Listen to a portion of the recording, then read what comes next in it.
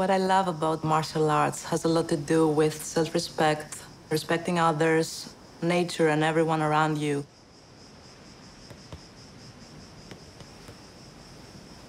Martial arts has a lot to do with switching off and really living the moment. It is like dancing in a way, having your mind cleared of everything, knowing your move, knowing why you're doing it and what you're gonna do next.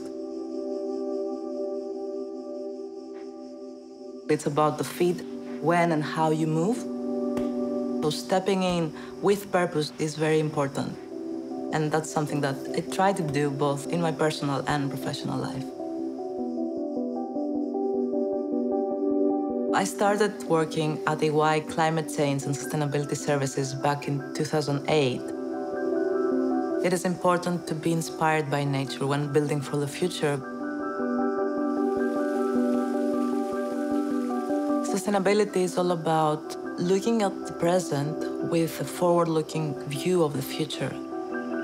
So create value for everyone, stakeholders, businesses, local communities, the economy, the natural environment. This is what we do. If there is something that characterizes the sustainability professionals within EY teams, is that they're very passionate and purpose-driven. We have environmental engineers, biochemists, socioeconomic degrees, human rights, biodiversity, water, you name it. And I think being inspired and inspirational to others is what really differentiates us. We act in a way that we also try to inspire our EY clients, inspire other service lines within EY teams, and also inspire the new generation.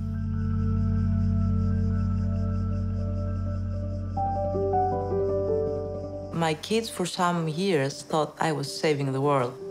Not sure about that, but I find the new generation teaching us more than what we teach them on sustainability.